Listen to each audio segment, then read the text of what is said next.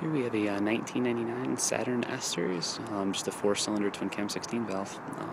I've experienced a lot of problems personally working on these cars with a shutter problem or a missing cylinder, and it's going to sound silly, but the most common reason for that is the wires. And even at 40, 50,000 miles, the wires go bad, and they'll arc. You'll be able to see them at night. If you listen close, you'll be able to hear them if it's bad enough, but it's a very simple process to change.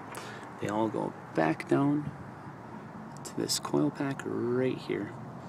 So all you have to do is take off those little bolts there, pull off the top. They come off really easy. Just kind of give them a twist and a pull.